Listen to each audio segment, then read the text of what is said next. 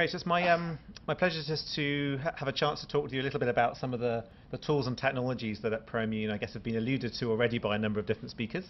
And also just to present some data to you from a number of different case studies that we've carried out within the company. And as we go through this, I think it's very clear that, as we've already spoken about, there's so many, as any of these assays, they tend to raise a lot of questions as well as answering them. And as I think we're also going to be continuing to discuss, the issues of benchmarking results against standards will also be a very key question. So thanks, Bonnie, for really raising that as a question. I won't spend too much time on this sort of introductory slide, as many of you will be acutely aware of some of these things, and obviously any cartoon is an oversimplification of the biology of it. But essentially, a biologic molecule, when it's taken up by an antigen-presenting cell, is naturally processed and presented.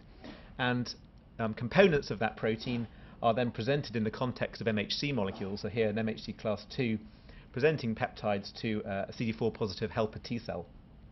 And it's this specific interaction, this recognition of a linear T cell epitope in the context of MHC by a helper T cell, which can then activate the immune response.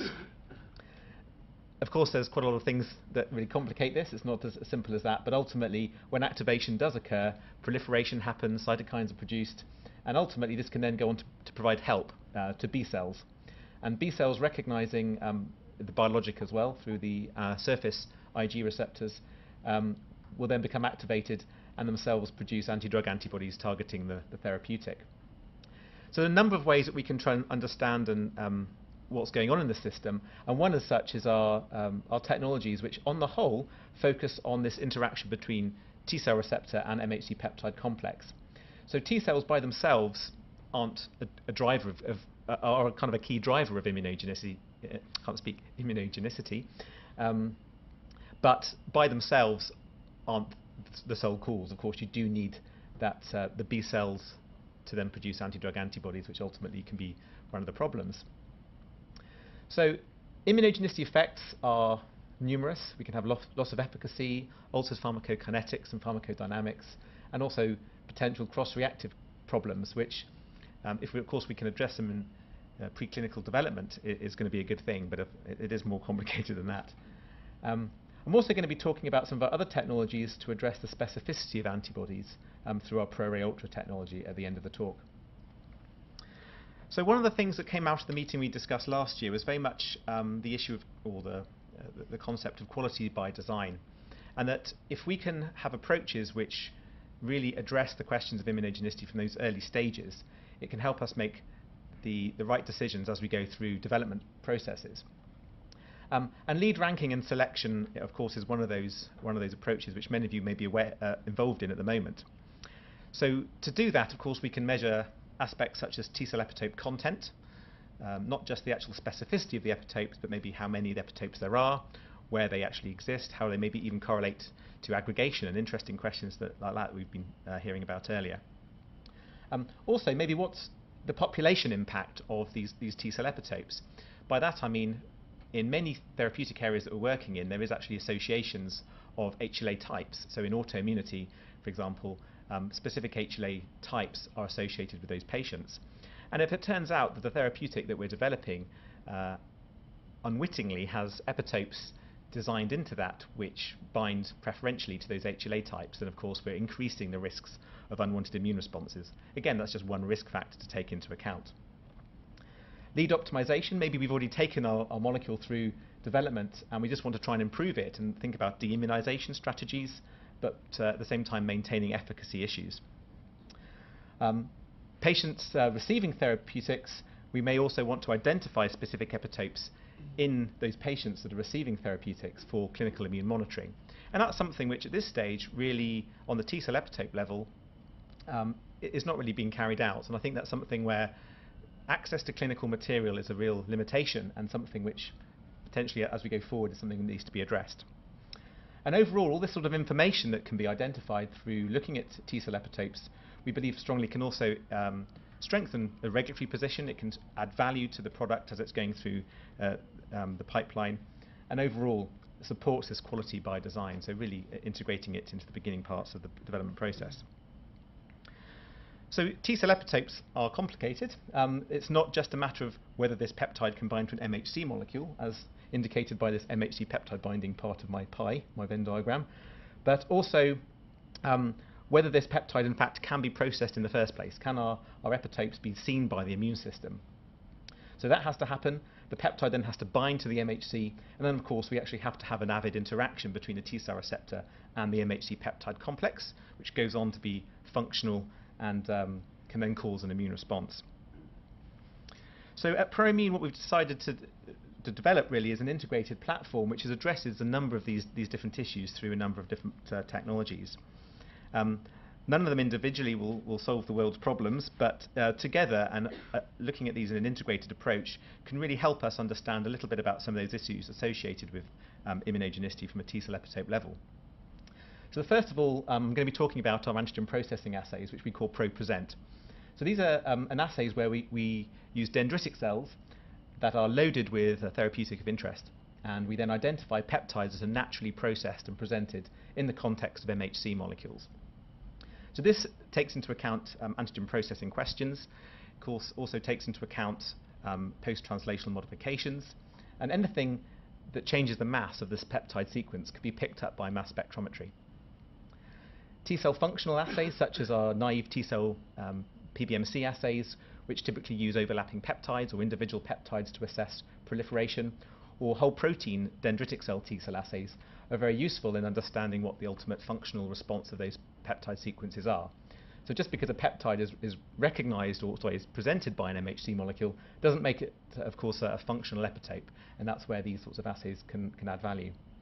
And then we're also going to be talking about our MHC peptide binding assays, and we've heard about the high throughput advantages and low cost of in silico, but also the limitations of in silico and how that really correlates to maybe a higher number of false negatives or false positives than we would expect or would like to see.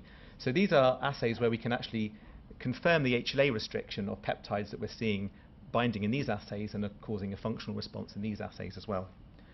So together, this information can be used to identify and rank naturally processed epitopes, and we can also compare a number of different attributes such as whole protein antigenicity. And with that information can then go on and hopefully make some intelligent decisions based on some data, but also taking into account all the other aspects that are involved in your own internal programs. So the case study I'm going to be talking about is Humira, adalimumab, which, as many of you know, doesn't really need much introduction, has been spoken about already quite a bit this morning, used in a number of different indications of autoimmune disease, including rheumatoid arthritis.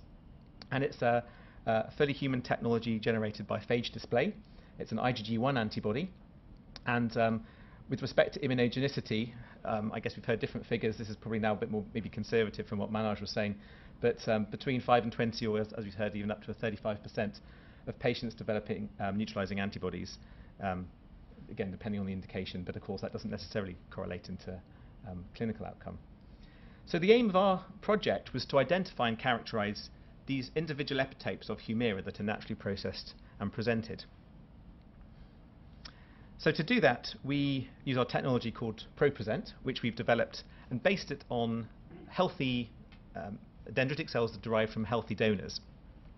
And what this does, it directly measures peptides that are presented by MHC molecules on the surface of dendritic cells that have been cultured with the therapeutic of interest. And then using tandem mass spectrometry, we can then sequence those individual peptides and characterize them.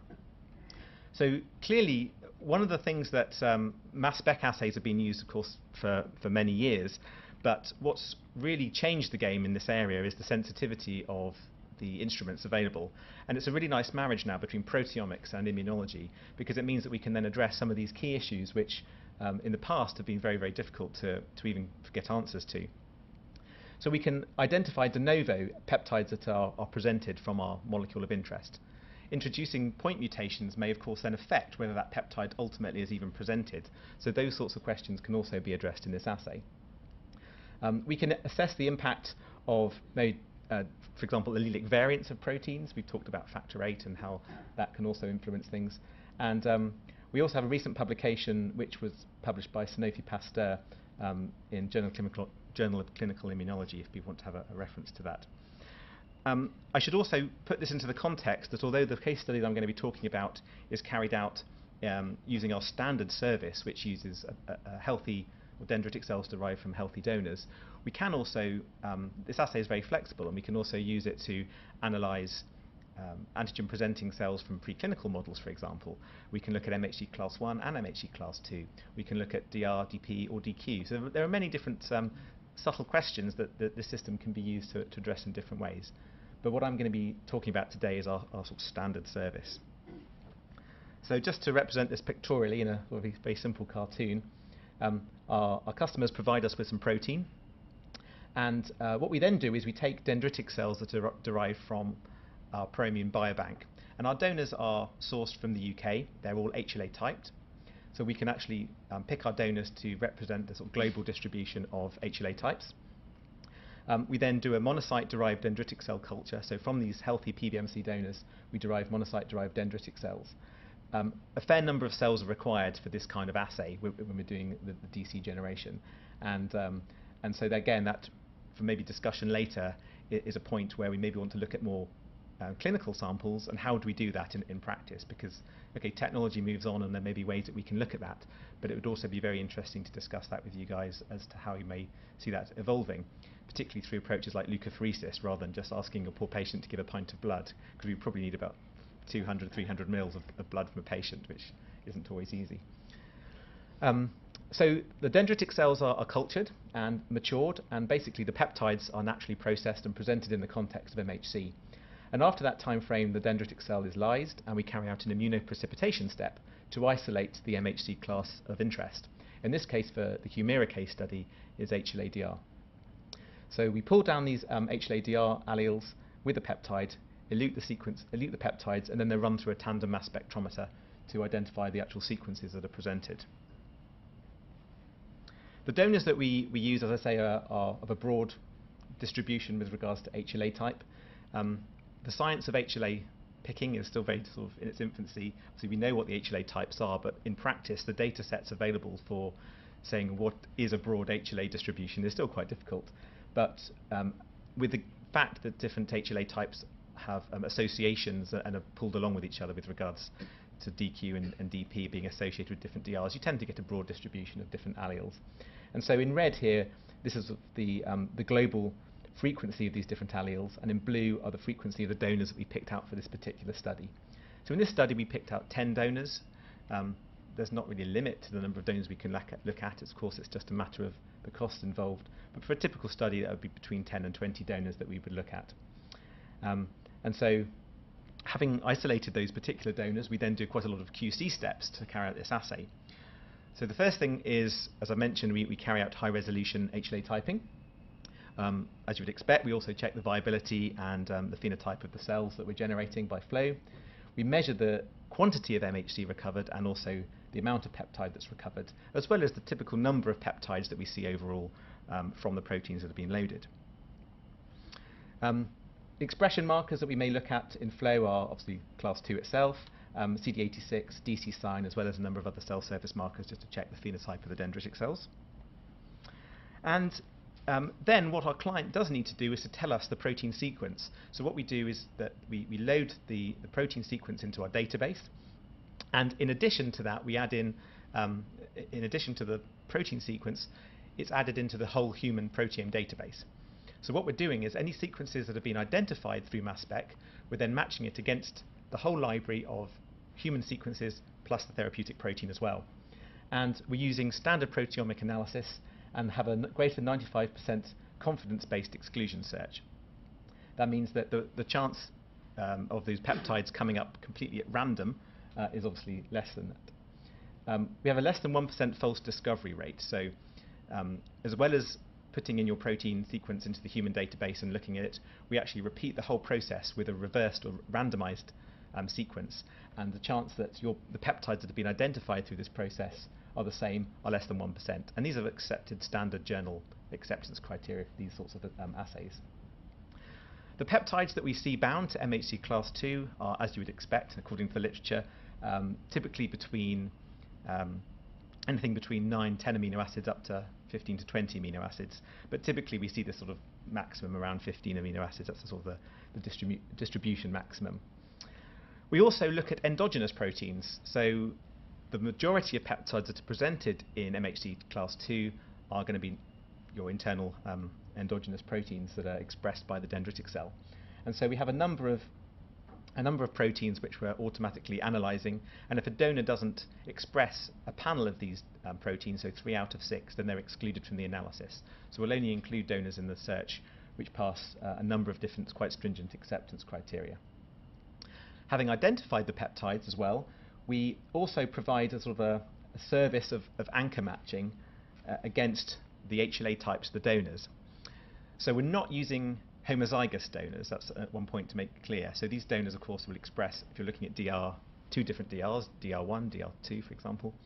And it does mean that, of course, there is a chance that the peptide will be either presented by one or the other. And the immunoprecipitation that we're carrying out is pan-DR. So we are pulling out peptides that could be bound to both. So to confirm the HLA restriction of those peptides, we can do binding assays. But if you were just having this service alone, then we also provide, based on the literature, we would tell you what we think is the most likely HLA restriction of the peptides that have been identified.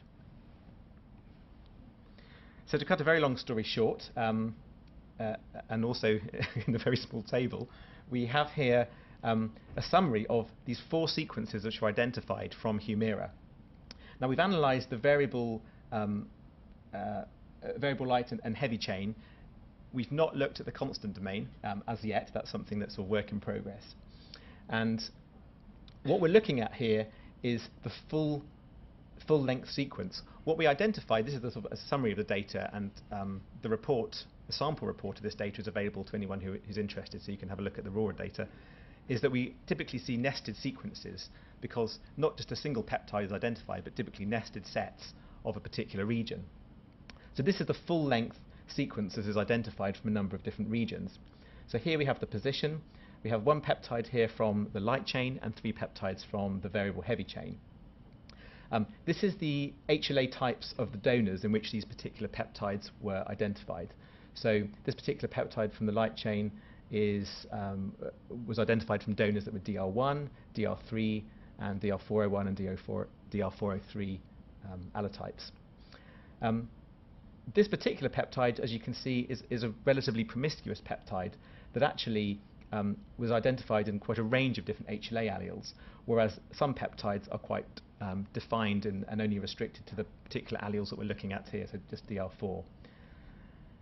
At the end here, we're looking at the likely allele associations based on known anchor residues. So given the fact that this particular peptide WNS is in a donor that's DR1 and DR403, when we look at the likely anchor residues, it seems that this restriction is actually DR1, but that ultimately needs to then be confirmed experimentally. So we're going to focus our attention on this particular peptide here, DNAK, just to give you a bit of a story. So just bear that one in mind for the moment. If we have a look at those sequences that are identified and we just map them, they typically overlap with CDR regions, but not exclusively. So there is 1 peptide here which is between CDR2 and 3 of the heavy chain. And this particular peptide here on the light chain overlaps the CDR2. So these 4 unique sequences were identified by ProPresent, and no Humira peptides were obviously identified in unloaded controls or cells loaded with an isotype matched antibody as well.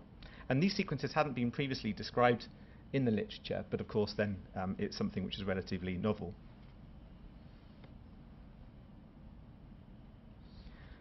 So the next question is, do these peptides that are presented and bound to MHC that have been identified by mass spec, are they functional T-cell epitopes?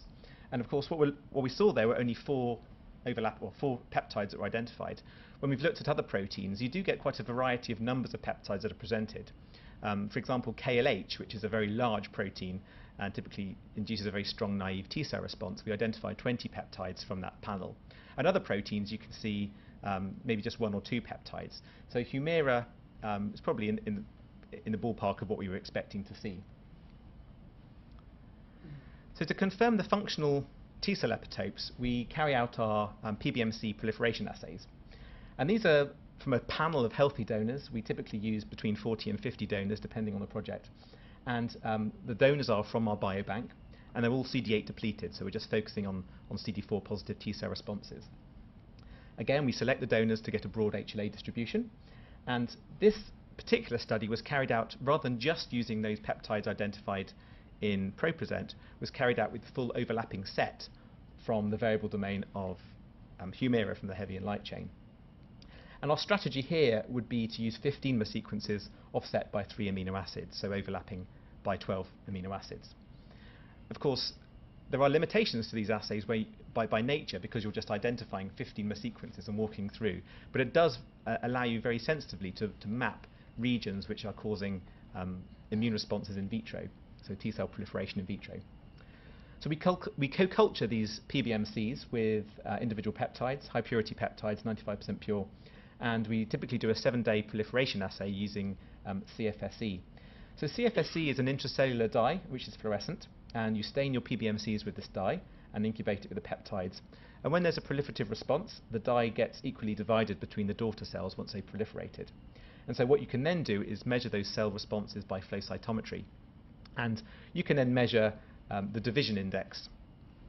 So what you're typically seeing in an unstimulated control are cells here which are CFSE positive and CD4 positive as well in this gate. So these are cells which are stained with CFSE but haven't proliferated. There are some cells in this gate A, because there's natural turnover, of course, of the cells, but that's what you'd expect to see. And then with our test peptide, we, in this case, is a strong response. We see cells which have proliferated going from gate D to gate C. Now, it is an evolving field, and one of the things that we're always striving to do is to try and analyze the data and present the data in the best possible way. So Bonnie's been presenting data where we've analyzed T cell responses with cell division index, which was the proportion of cells which are divided in your test molecule over the cells which hadn't divided, divided by the unstimulated control, same conditions. What we're now kind of more moving towards is actually just, rather than a division and getting a cell division index, is actually a subtraction. So you're actually taking the percentage of cells proliferating to the peptide minus the proliferating cells that have proliferated with the unstimulated control. Again, for discussion, and it is obviously quite a lot of statistics and maths involved. But we can determine a significant response by t-test, and also typically we use a threshold of 2 standard errors of the mean above background. But there are many ways that these data can be analysed, and there isn't really, we're kind of open to sort of more discussion in that particular space. So what we're looking at here for the data with Humira is the overlapping peptides on the x-axis, and on the y-axis we have percentage antigenicity. So in short, each colour is a different donor that responds significantly. And you can see some donors, such as this red donor, are what we would call hyper-responsive. So they're actually proliferating in many of the different peptides. And what you can also see are particular regions. If I go to the next, you can actually map out the CDR1, 2, and 3 from the heavy chain. We can see that these particular peptides are causing us the sort of strongest in vitro T cell response. So in this case, we have 1, 2, 3, 4, 5, 6, 7 donors responding significantly to that one particular peptide. So using this information, you can identify hotspots in your protein. And if you weren't doing the antigen presentation assay and you're just using overlapping sequences, you can then at least have a tool to pinpoint which regions are causing this in vitro proliferation. But what I want to do now is actually just highlight this particular sequence here, which is on the beginning of the CDR3. And this sequence actually was the sequence identified through the Mass Spec technology, the ProPresent. That was the 15 mode that's in blue, but then with the full-length sequence that we identified through the Mass Spec, we have this DNA-KN sequence on the N-terminus as well. So this is actually the full-length sequence which we know is causing this functional response in vitro. So now that we know that this area actually is potentially causing an immune response, then what about the HLA restriction? So we know that the donors involved, this is quite a promiscuous peptide, and we know that the donors are quite broad in HLA distribution. And based on the alleles that we predict to bind, we kind of have a stab based on the literature that they're DR1, 1302, 401, and 0301. But what's really going on when you actually think about these peptides binding to different MHC types? To really understand what this impact might be, particularly in the context of autoimmune diseases where you have these associations, it may be quite important to really understand what the HLA restriction is rather than a bit of hand waving. So to do that, we would deploy our Reveal peptide binding assays. So these are high throughput physical assays which use recombinant MHC molecules to identify which peptides bind to different allele types. It is a truly high throughput system, so we're capable of screening many hundreds and thousands of peptides against a very large panel of different HLA types. In silico approaches are typically limited by the number of alleles that you can actually use. They deploy major allele subtypes, but in essence the actual individual subtle differences between HLA types, you can't really use them in high prediction using in silico because the modelling technology is just not there yet. So this allows you to access key questions as to which peptides can bind to different HLA types very precisely.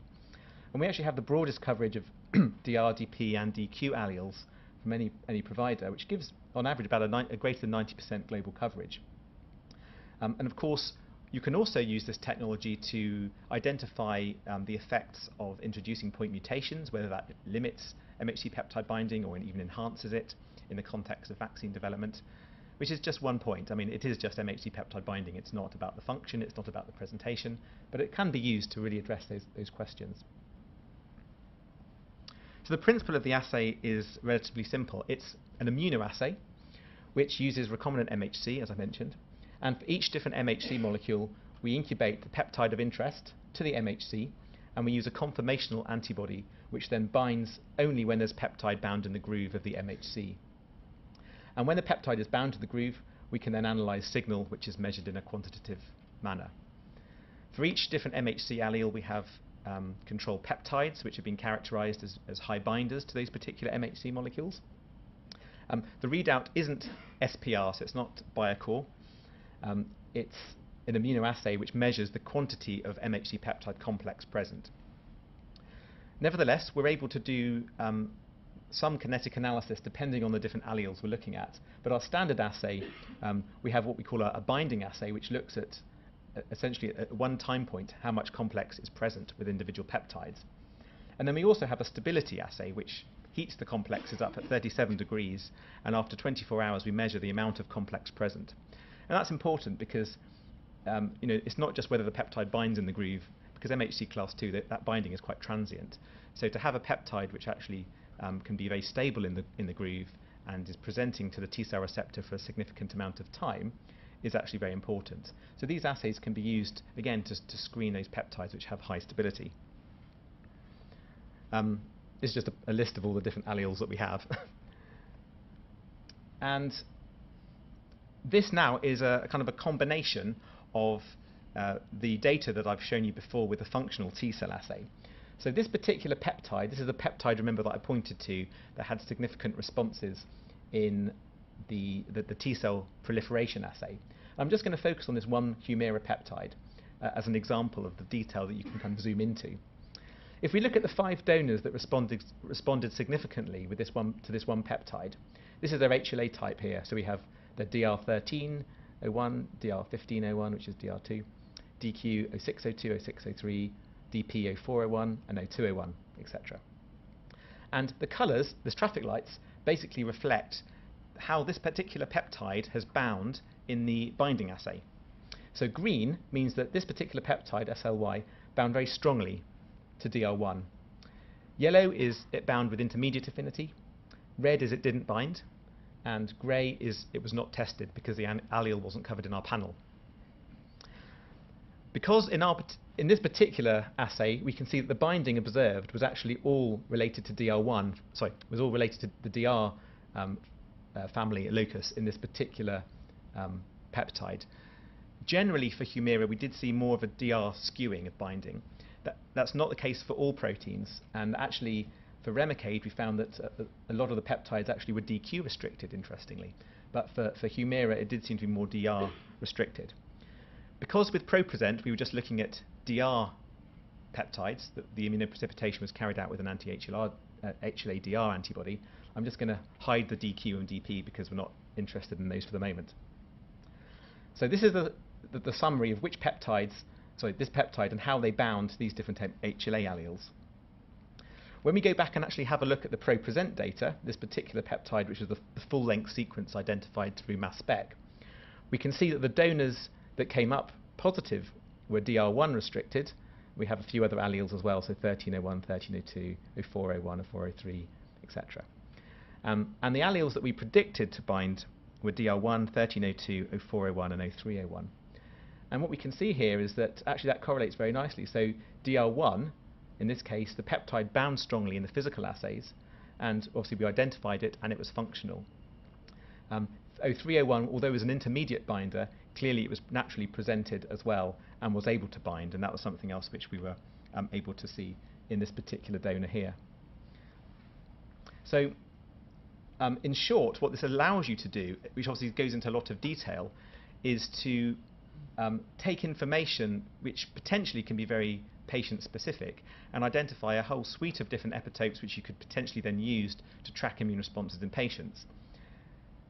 Ultimately, it's a kind of a question of how you're going to use that information if you want to go down to that level, because also you would need access to patients to be able to do that, and then to be able to understand how that really correlated to what was going on.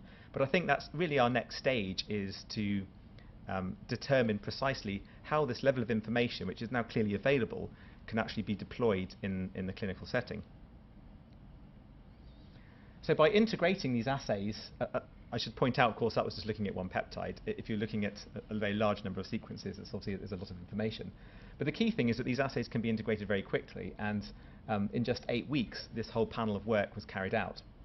It allows us to, of course, in great detail, characterize epitopes of any protein therapeutic, and potentially that information can then be used to monitor immune responses post-administration. It can help us provide more data to regulatory agencies, and also sort of feed into this quality by design strategy that we were discussing earlier, to really make the most about what we expect to happen in the clinical scenario, which of course is quite difficult to ultimately predict.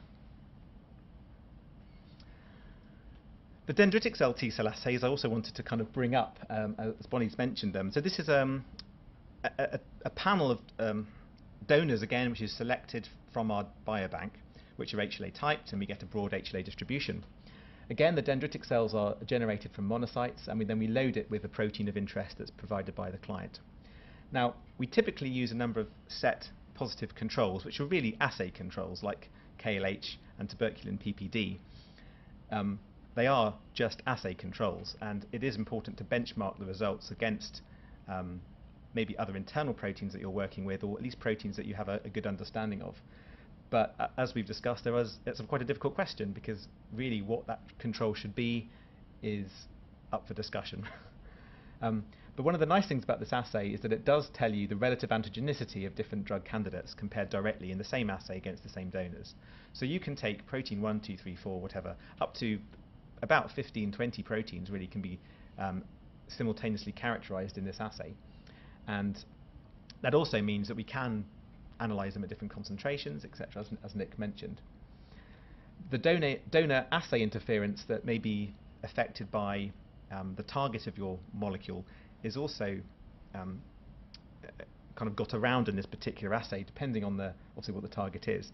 But it can be quite helpful to process these cells internally. If it's an anti-T cell antibody, for example, the dendritic cells are loaded with the therapeutic, and then once the peptides from that therapeutic are naturally processed and presented, then those dendritic cells are then incubated with T cells from the same donor.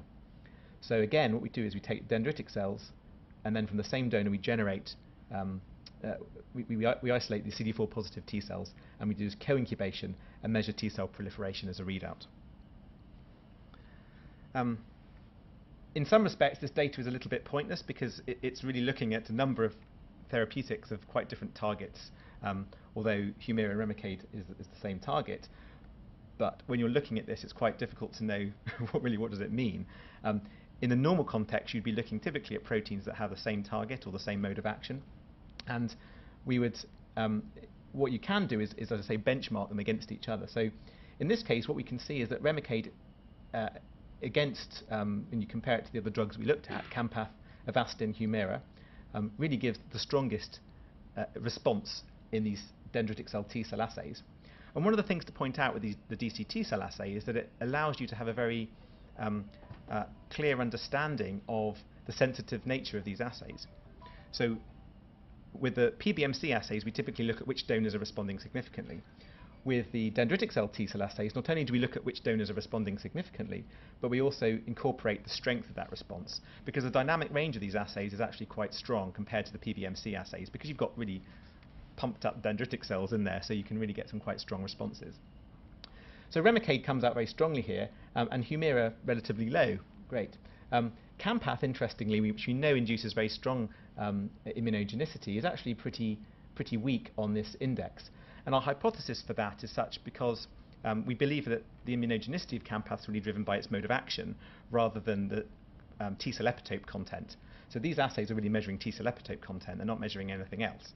And with Campath, its inherent T cell antigenicity seems to be quite low. It's really because it induces quite a range of different things like cytokine storms and cytokine inductions, which is part of the reason why it's highly immunogenic. So that's how dendritic cell T cell assays can be deployed.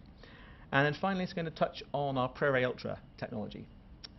So ProRay Ultra is if you can visualize an ELISA, it's basically doing an ELISA on a chip. And why would you want to do that? Well, basically, it allows you to use very small quantities of sample. So one application of this, I'll go through that in a moment, may be to identify the specificity of anti-drug antibodies. But before we get to that, let me talk about the actual platform. So it's a combined protein and peptide microarray. Microarray technology and peptides haven't had a happy history, it's probably fair to say, and one of the issues with that is that peptides bound onto microarrays can have given quite high background levels, and it's been quite difficult to really quantify some of these issues relating to it. But what we've done at ProImmune is identify a technology which allows these peptides to be tethered to the slide in a much more physiologically relevant way, so that the peptides are able to interact with antibodies, whether that's serum, whether that's monoclonals or polyclonal antibodies, and but in a very high throughput and sensitive way. So it actually exceeds the signal quality and performance of optimized DCL ELISAs. So in a sense, there's kind of no reason to kind of do an ELISA when you can really use and take advantage of this high throughput scale. So we can work with monoclonals, polyclonal, serum of all different species and types. Wherever there's a detection antibody we can use in this, it can be deployed. We can also look at different isotypes as well, so it's not just IgG as well. So the key applications for ProRay Ultra are, for example, determination of the specificity of ADAs. We can map monoclonal binding sites, so if you're developing new monoclonal therapies, we can actually identify exactly where they're binding.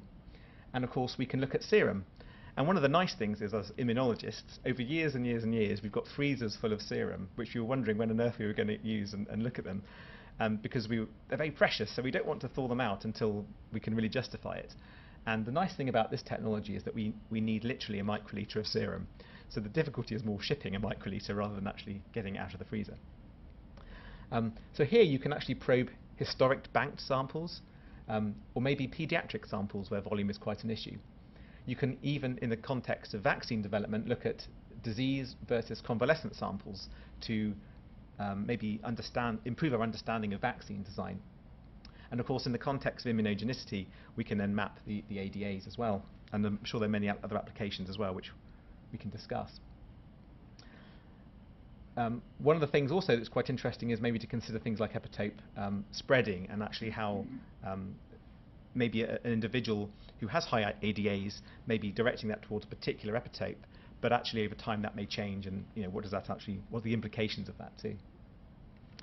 So I've mentioned it's very sensitive. Here's just some numbers comparing it to ELISA. So the dynamic range of ProRay Ultra is 2.5 logs, comparing it to 1 to 2 logs for ELISA. The sensitivity is 0.5 nanogram per mil, and we have a less than 10% CV range at high signal level. The really nice thing, and that kind of I think gets into people's minds, is how useful this is that we can just work with a microliter of serum. So it really is a very low requirement of material. And we can print more than 30,000 individual analytes on a single chip. When I say analytes, that can be peptides. So if you wanted to, you could print an entire proteome on a chip, although the majority of these projects that we do for clients tend to be in the range of hundreds of peptides, but the capacity is there for more than 30,000. We can immobilize protein or peptides. So if you want to look at conformational B-cell epitopes, we can put and print down the target protein in its entirety, as well as the overlapping peptides as well. And the arrays themselves are very flexible. So actually, you can have a single array, or you can have up to 24 subarrays. And to visualize that, I've just got a cartoon again. So if you had one array, you could actually have 12,733 peptides in triplicate, or 6,000 odd in sextuplicate, going up to the 24 subarray, which is probably most popular, which means you can have 293 peptides in triplicate in 24 subarrays. And this means, of course, you could, whatever combination you want to look at, you could have 3 samples analyzed at 8 different titrations, 8 concentrations, all on a single chip. So it's very, very fast to get a large amount of data. And this is carried out as a service by ProImmune. So we would typically provide you with, you would send us any samples for analysis. We would print the peptides and any proteins that you provide to us on the chips, and then we would carry out the analysis and then provide you with a report or the raw data, depending on the options that you require. And just to show you some data from that before I wrap up, is a case study looking at hepatitis B surface antigen. Okay, it's not immunogenicity, but I think it kind of shows the point as to how this can be deployed. So here we basically analysed, this is just serum samples from 3 vaccinated individuals receiving a prophylactic vaccine. And our design strategy is 15 peptides overlapping by, in this case, overlapping by 10 amino acids, so offset by 5. So the peptides are then printed onto the arrays, and here when we look at the 3 different donors that we analysed at a single, in this case a 1 in 200 dilution, as we go across the peptides on the x-axis, we can identify epitopes which are common across all 3 donors that are responding to this particular vaccine. If we look at that particular strong peptide response and we look at all the different serum, again we can see how that correlates with the different sera that we're measuring. So this is serum A, and in red is B, and in green is C. So again, you can actually identify this sort of response level across the linear response across different donors. And then also, when you're looking at the responses across different donors, you can get a feel for what epitope spreading is going on. Well, I suppose spreading is more of a dynamic process. In this case, I'm looking at a single point in these donors as to exactly what epitopes they're recognizing. So donor A is recognizing this particular stretch over here, whereas donor C is recognizing these peptides at the bottom, and in fact all donors are recognizing these sequences in the middle. So it kind of gets a feel for exactly what's going on with different donors and exactly which sequences they're recognizing. So it can be used to look at serum or indeed mapping monoclonal antibodies as well. Yeah, so just to summarize, there are many tools available to look at different questions relating to immunogenicity, of course, and no one tool will be perfect and answer all your questions. In fact, even every individual tool, of course, has its own drawbacks. But going forward, I think an integrated approach to addressing key questions, which every different person we work with has a slightly different question, of course, and that's only the way you would expect it to be. And so we tailor the solution according to our customers' needs. So maybe that you're interested particularly in understanding natural antigen processing. Maybe that's a kind of a key aspect to what you need to know. Well, in that case, the dendritic cell T-cell assay to measure T-cell function is going to be important, and also the antigen presentation assay, of course, to see which peptides are actually naturally processed and presented. If you want to identify individual T-cell epitopes, which the majority of customers that we work with aren't necessarily in that position, they're more interested in getting an overall feel of is my lead A versus lead C more immunogenic or less immunogenic when you come to these T-cell epitope content. You don't actually need to know what those individual epitopes actually are. But if you did, then the binding assay, the T-cell assay, and the antigen presentation assay can all be helpful in that situation. So again, depending on what kind of questions you have, we hopefully have a tool which can really address that. And partly, I guess, why we're hosting this meeting is that it's really important for us to know what key questions people have. And when we had our meeting last year, in the discussion in the discussions that we'd had in our forums, it was really very helpful just to understand what are the key things that people are struggling with and the biggest challenges that are being faced. Because through that information, it's our desire to try and provide those tools that people really want.